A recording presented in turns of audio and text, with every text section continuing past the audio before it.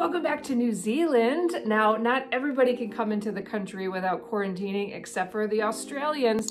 We have a cute little travel bubble where Australians can come in and out without quarantining, and vice versa, New Zealanders can go there. So I thought I'd make a quick video today to let you guys know when you're coming back into New Zealand, some things might look a little bit different.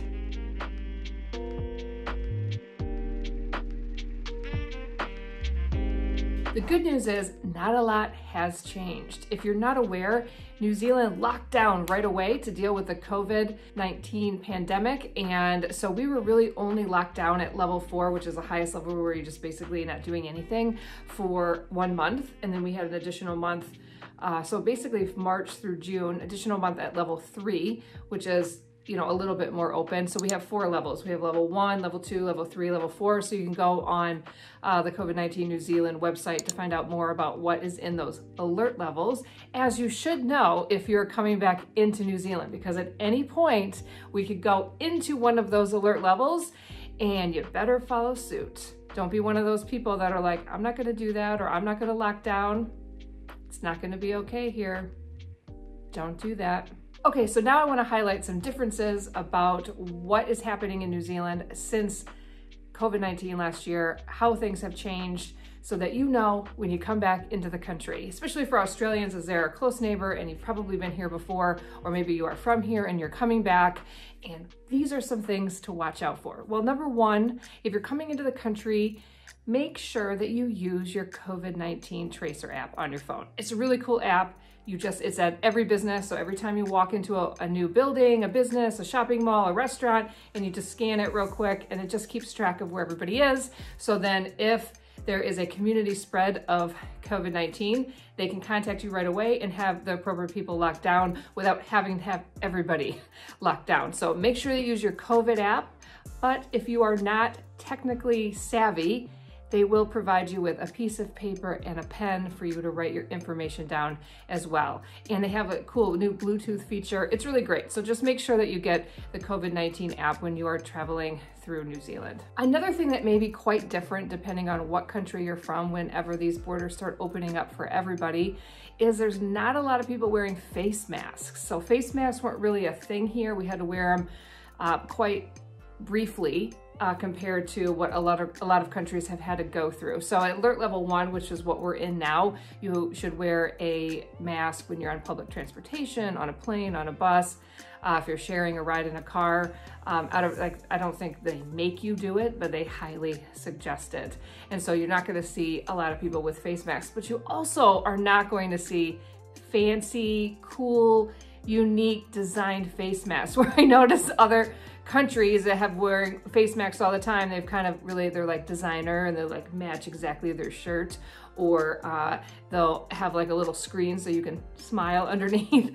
So we don't have any of that really here because we haven't used face masks that much. Okay, in addition to the face masks and the COVID app, you also may notice that at grocery stores or some restaurants will have like a shield between you and the checkout agent. And that was just built for obviously last year, and a lot of places have kept it up just to keep it simple if we have to go back into a different alert level, or just to keep their employees from smelling really bad breath, probably. So just be aware that you're going to notice shields if you haven't seen those before in a lot of places. They're just kind of clear and plastic. You'll also notice like stickers all over the place where, it shows where you can stand to keep the appropriate social distance. It's like social distance for dummies or social distance for kids, which, unfortunately a lot of adults need when they don't understand the distance that you should keep. And so you'll still see those around. They haven't been taken down most places. So that is a change that you'll see coming back to New Zealand. You will also see that New Zealand has not hesitated to hold big events. You can go to concerts here. You can go to big live events, big festivals. Things are happening. Things are pretty much, like, I would say for like months and months now, back to normal completely. So enjoy it. So just, you can plan on, always keep track of if somebody, something gets shut down or whatever, but all these cool events are going on. Music festivals are happening. So expect to see those when you come back into New Zealand. You may be also surprised to see people wearing the same clothes that they were wearing when you left. Yeah, we haven't been able to do a lot of international shopping. We haven't been able to go to America or go to Australia or the UK to get our clothes, our shoes. So we're wearing a lot of the same clothes. So consider yourself warned.